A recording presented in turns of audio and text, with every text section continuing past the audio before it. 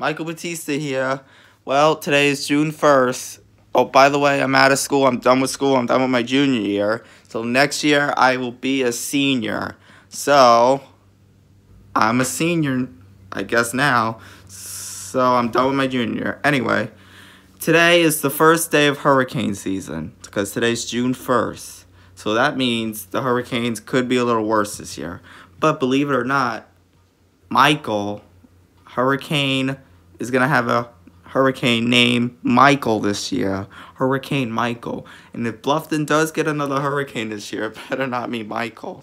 But overall, today's the start of hurricane season. You need to prepare if a real hurricane comes. So, this is what you do. Get some supplies and get some supplies. Anything that's hurricane proof in case a hurricane does come and hit your area. So, be ready because hurricane season is now through November 30th. Okay? So, I'll talk to you later. Have a great summer, and I'll be back soon. I'll make videos all summer this year.